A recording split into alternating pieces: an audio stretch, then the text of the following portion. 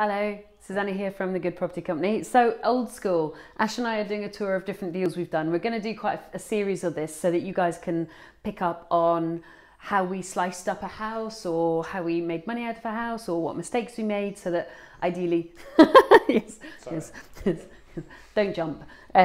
So here is deal 154, which is Somerset Street. So we're now kind of moving up. We did deal 14 last one, which was so cute, like baby time. Somerset Street, we bought this for £500,000, 500,000. It basically was 4 walls. You know, you can see that there's plaster now. There was nothing. It was just 4 bricked walls. And there's still that you can see where the guys have got their tea area. That brick, it was the whole way through, and there was actually no roof as well. There's a bit of green tarpaulin, and Ash has assessed it as being valued up at 750. I think it's going to be valued up a bit more, but Ash is known for undervaluing, so we shall see what happens when we get the surveyor out, which will only be in a month's time. And it is actually a property with planning. So here we have planning, which it's quite dirty. It's the planning to put in one of those rather trendy kind of glass conservatories, which is down there. So we're actually close to the end, and it doesn't look like it. Nobody's working today because we're waiting for the building regs guys to turn up so they can sign off the concrete. Sorry, they can sign off the foundations so that tomorrow we can get concrete poured and then work starts again. But that is starting to get ready so that we can now put out the extension. And the first 3 floors are pretty much finished. So although it looks not ready at all, it's really close. It's like 4 or 5 weeks ago away to being lived in. So what can I say about this one? Grade 2 listed, and we worked with the architect's plans. We actually bought it with planning permission to pop this extension out. But basically what it was a smashing guy who'd bought it from a family who'd kind of not looked after it for about 30 years. He was a property developer, and bless him, he was doing everything himself, and he just kind of went, what am I doing with my life, you know? So he sold it as a bit of a wreck. So it had to be bought with bridging because it couldn't be bought with mortgage because like there was no toilet, there was no sink, there was no electrics, there was just nothing. And so it's a fair project. And we actually bought it through an estate agent, and we were very, very lucky to get it because properties do not come up very often in this area, and it would have been totally snapped up. Now Ash does, as you know, deal reports, so he'll give an idea of what the estate agent values it up as, what he values it up as, and what is needing done. So we don't give, when we this one I bought, but he still did a deal report because he didn't know whether I was going to buy it with someone else. So we actually don't give a valuation of this is how much it's going to cost you to renovate, because that's over to a sourced client to take their builder on site, because we don't renovate for source deal clients. We no longer have a sourcing business. We ran it for 5 years. That was always the plan, and we shut it bang on year 5. And Ash and I are just talking it through in the car. But what we often will say is exactly what the property needs to be done to finish off, and it's over to the source deal folks to then figure that out. And an interesting thing for you guys is, how does he actually estimate value?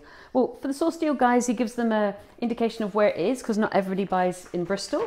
And then he gives an indication of where it is in the city centre. Basically, it is the city centre. And then he does valuations of what people think. So here, what we always quote, and we always feel it's important to be quite open book, the agent's name, their branch name, their brand, their branch name, their phone number, and what they've said. And of course, for our source deal clients, then the guys can actually phone up and just say, hey, I know that you kind of gave a desktop valuation on this property, can I just double check that? So open book over to our clients to figure it out.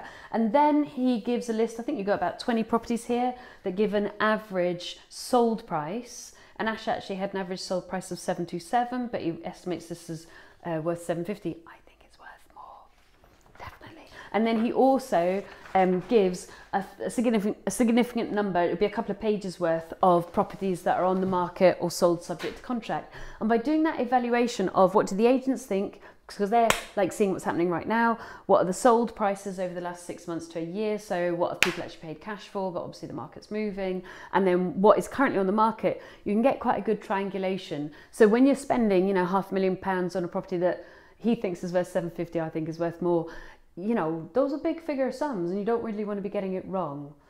So grade 2, we actually bought it with planning permission, and we actually didn't alter a thing. We just went, yeah, let's do it exactly as it was planned, totally happy. We worked with the same architect, we got the drawings, and in fact we ended up, the day I bought it, I drove down from Scotland, met Rob, the guy that sold it me, and we sat out in that garden on top of a table, which of course is in the middle of a garden, and we just chatted about life for 2 hours in July. It was so nice.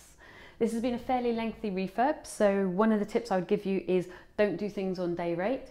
I have a fixed price contract from my builder and milestones as to when the payments are to be made with 10% retained for snagging. And again, that means that budget-wise, I can budget, and I also know how much it's going to cost me in total. Although I'm possibly going to, I possibly would like to move in here, so I'm making it a little bit more fancy than normal. But to just indicate that, I mean, we've worked together like 5.5 years now. And okay, so all of that stuff that Ash does for our investors. But what happened with this property is Ash just walked in and he went, I found a house for you. And I went, okay. And that was it. I just agreed to buy it. I don't think I saw it for about 6 weeks. But I so know Ash, and he so knows me, and I so trust him that if he's told me he's found a house for me to live in, I'm going to do it. Now, no one else should buy on that basis, but when you've worked with somebody for years and you've seen the results of their work, that trust is totally there. Anything you want to add? All good. He just won't. Sort out there. We're staying away from it because at the moment we shouldn't really be on site, because obviously that needs to be health and safety, and we're waiting for the building regs to sign it off, and then the guys come back in tomorrow. See you later.